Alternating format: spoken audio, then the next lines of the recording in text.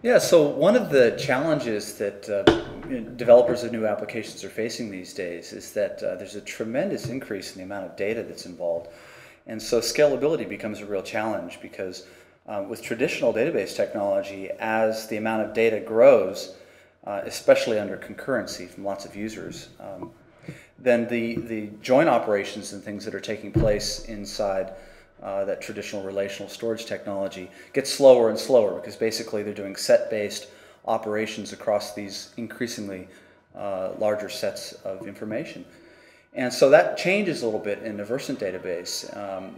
We allow you to augment some of that traditional sort of join operations through what we call navigation that occurs in the client space. And that allows you to achieve scalability through architecture in ways that are not impossible but more difficult to achieve with relational technology. So because we manage identities in the application space and let you use these what we call LOIDs, logical object identifiers, to move from one object to another, instead of actually having to calculate joins at runtime, you can distribute objects across lots of physical nodes and use that to scale out your infrastructure as the amount of data grows in your application space. So taking that approach allows you to achieve much higher levels of scalability. And all of these things, even though they're spread out across lots of physical nodes, are all interconnected and linked together is one in-memory model in the runtime space. So we see this in a lot of our customers who are using the Versant technology to achieve large scale. I mean, just one common example, Verizon, who builds fraud detection systems for their networks on the Versant database. They have this kind of challenge where they're taking in all of these events that are coming in off the network from different calling cards being used, etc.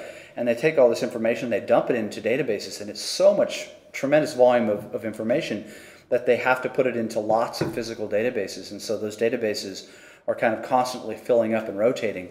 But all the algorithms downstream need to look at that data as aggregations and as complete models to sort of build cases against what is in fact a fraud.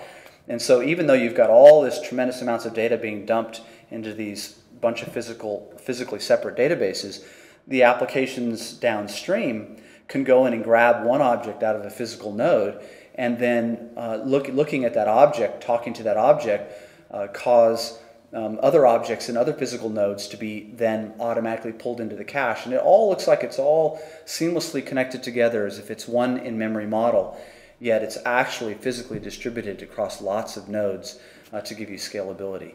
And that's a very unique thing that is really only offered in object database technology and is done particularly well in Versant because of the way that we manage things under high concurrency through low-level isolation of interactions through basically record level, the equivalent of record level locking, object locking, which is a unique property of the Versant implementation of an object database.